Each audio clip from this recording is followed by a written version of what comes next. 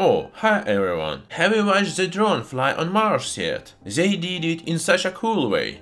It's worth remembering that there is practically no atmosphere on Mars. That is why the conditions for flying drones there are really extreme. By the way, I'm wondering if there exist chemicals which don't belong on the Earth and can only exist on other planets, for instance, such as Mars or Mercury. Let's find out.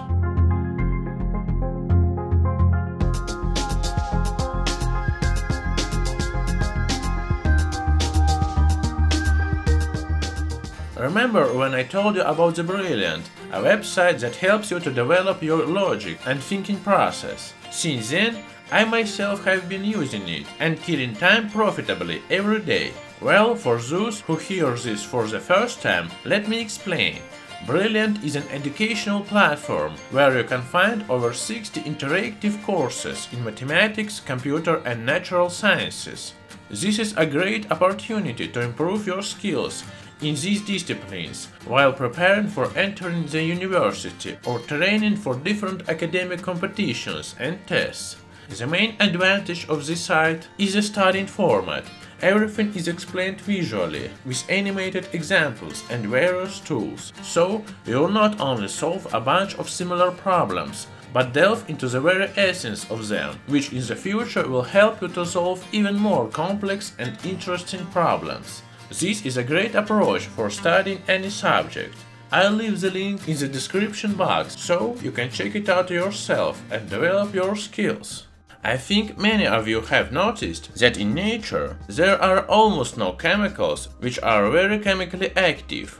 For instance, stones can lie around for thousands of years without changing. Sand is not soluble in water, and the atmosphere only slightly facilitates the burning of natural polymers, such as cellulose, which, by the way, is a main component of the composition of trees. In other words, we don't observe any explosions, self-ignitions, or other chemical abnormalities in nature. All substances on Earth are in an energy equilibrium in relation to each other.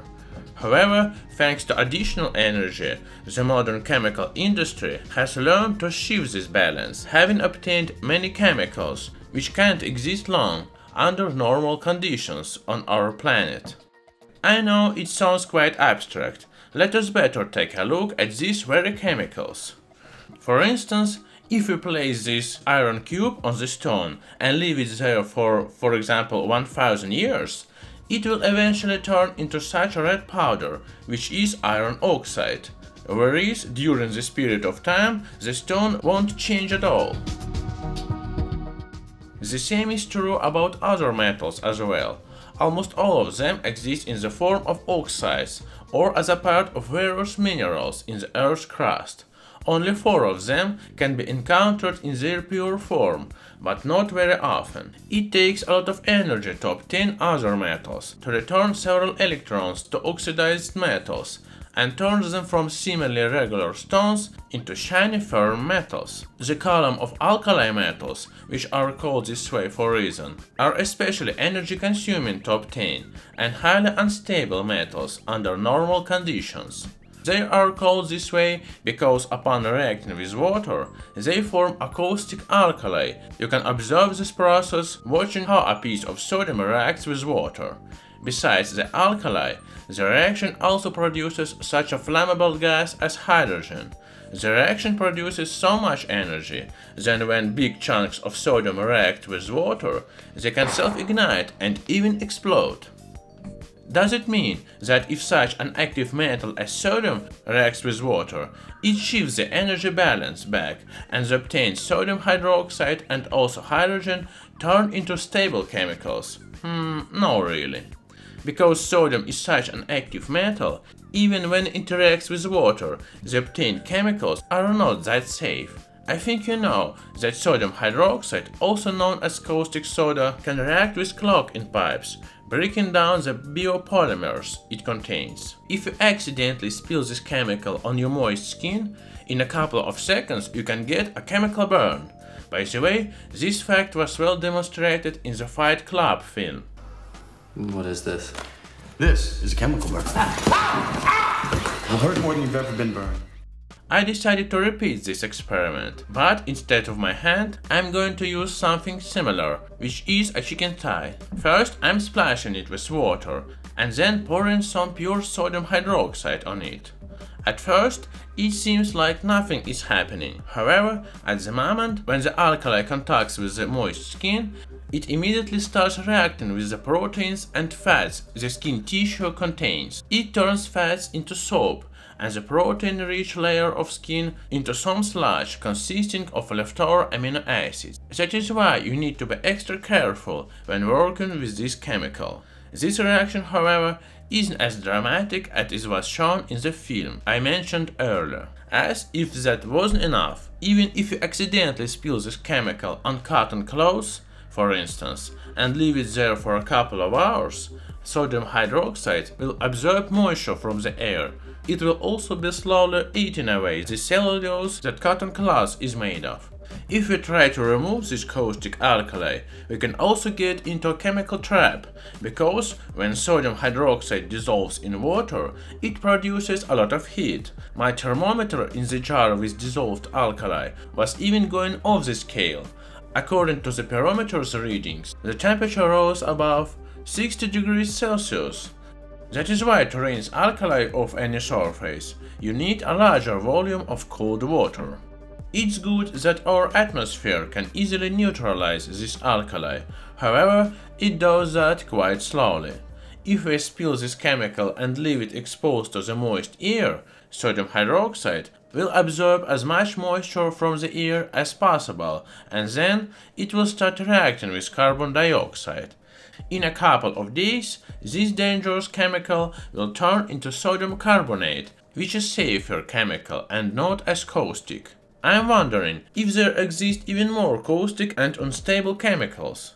There are such chemicals indeed. For instance, there is an alkali which forms when the most active metal on Earth, cesium, reacts with water. If we take a look at chemical tables, we'll see that its dissociation constant in solution is the highest. To put it simply, when cesium hydroxide dissolves in a solution, it produces the highest number of hydroxide anions, which determine how alkaline a solution is. According to the data given in the tables, cesium hydroxide is about 100 times stronger than sodium hydroxide. But still, after running analogous experiments with cesium hydroxide and a chicken thigh,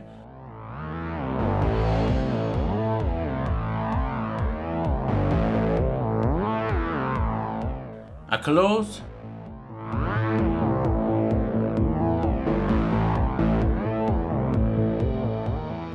and dissolving this chemical in water, I did notice that this substance reactivity was significantly higher. What did differ through was that when cesium hydroxide was exposed to the air, it absorbed much more moisture from the air, and in a couple of hours, this chemical turned into a puddle. A day later, this caustic alkali turned into harmless cesium carbonate after reacting with carbon dioxide from the air. However, in my opinion, it was not that impressive. I have just found out that there exist chemicals called superalkalize, and they react more actively. For my next experiments, I have ordered quite rare and under normal conditions, quite unstable chemicals. First, such substance is sodium hydride, which is a compound of explosive sodium metal with a very flammable gas, which is hydrogen. When exposed to the air, under the influence of water vapor, this chemical immediately starts to break down into sodium hydroxide and hydrogen gas. But for now, the process seems slow. Let's imagine it has suddenly started to rain.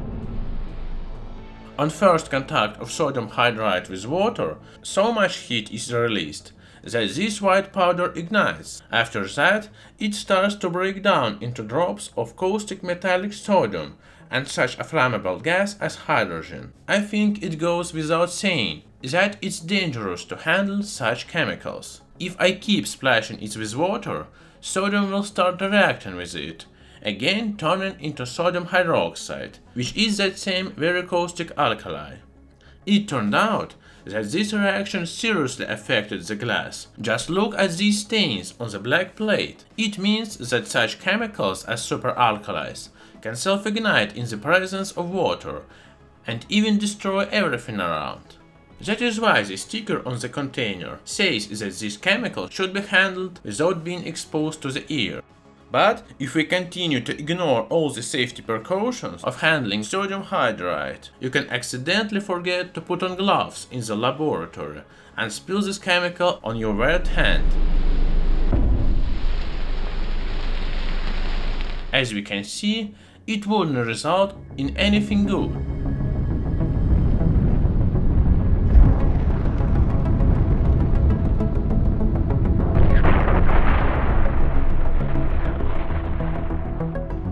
The chicken thing imitating human skin will fare badly, because the sodium hydroxide and hydrogen produced as a result of the reaction between sodium hydride and water have left nasty burns on the skin.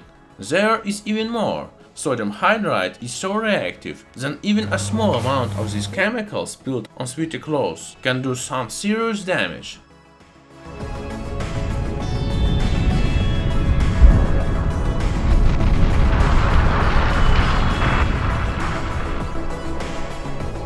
That is why I'm handling this chemical wearing all the necessary protective gear and under a powerful fume hood. But if you handle this chemical properly, sodium hydride can be used as an excellent reducing agent in the chemical synthesis and also as a proton acceptor.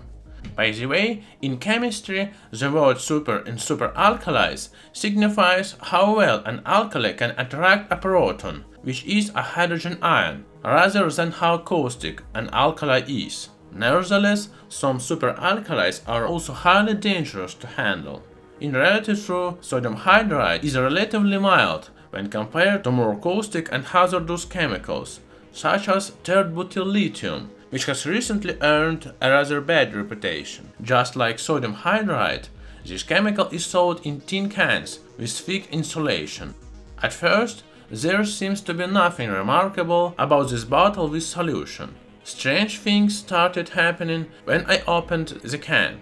What is it and how I am supposed to get the liquid out? It turned out that just like sodium hydride, tert-butyllithium really doesn't like to be in our atmosphere. That is why this liquid needs to be drawn with a syringe and with a supply of an inert gas. To do that, first I'm filling a balloon with such an inert gas as argon, and I'm inserting the syringe inside the balloon. After that, to start supplying gas, I'm piercing the protective membrane in the lid, which helps to seal the connection. Using another syringe, now I can draw some liquid from the bottle. This process needs to be done very carefully, and it's important not to tilt the syringe. If you accidentally do that, exposing the content to the air, as soon as a drop of tert-butyllithium solution gets on the tip of the syringe needle, it will immediately ignite, setting on fire the rest of the accidentally spilled reagent. This is why it's so dangerous to work with tert-butyllithium, because there can easily break out a fire in the laboratory. What makes it even more dangerous is that usually tert-butyllithium is sold in the form of solution mixed with flammable chemicals such as hexane or pentane. This is the only way to safely transport this chemical. When tert-butyllithium gets spilled on the skin, it immediately reacts with moisture on the skin, thus creating butane and lithium hydroxide. At least it doesn't self-ignite. However, the lithium hydroxide formed on the skin is a fairly strong alkali. That is why it can easily leave a chemical burn. Still, if you get distracted just for a couple of seconds and leave a drop of this chemical on the tip of your syringe needle, all the spilled tert-butyllithium will ignite, setting on fire the evaporating solvent. When it gets spilled on clothes, this chemical can even burn holes in cotton fabric, because in a matter of seconds, this superalkali turns cellulose molecules into a mix of charred organic molecules and carbon. Also, if you spill this chemical on objects with low thermal conductivity, tert-butyllithium will also easily self-ignite. And that's not surprising, because this substance is 10 billion times stronger alkali than sodium hydroxide. Although on reacting with water, It breaks down into such a flammable gas as butane and lithium hydroxide, which is quite soluble in water. That is why these chemicals' properties manifest themselves quite obviously, only when it's not exposed to moisture on air.